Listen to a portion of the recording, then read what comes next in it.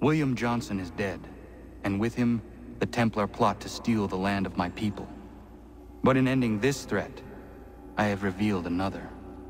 On his body was a letter addressed to John Pitcairn containing orders to root out and destroy Patriot weapons and supplies. Should he succeed in this, the colonists will be unable to maintain their resistance, and the Templars will surely take control. So long as Pitcairn lives, the danger remains. I need to find him. He needs to die.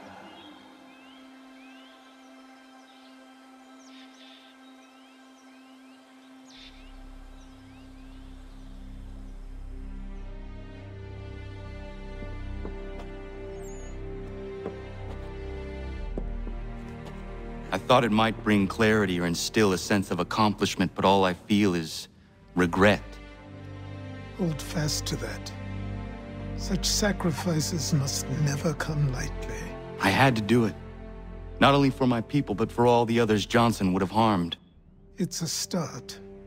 But to truly be free of Templar influence, all of them must be dealt with in turn. Even your father. I know.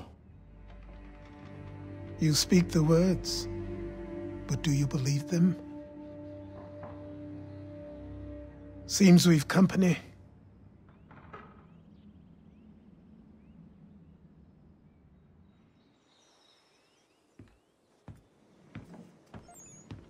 What is it? A request for aid from Paul Revere. Seems the Redcoats are up to something in Boston. Guess you made an impression on the Sons of Liberty. They mistake me for one of their own. Please tell Mr. Revere he has my sympathies, but I cannot help at present. You might wish to reconsider. John Pitcairn is mentioned by name. Where am I to go?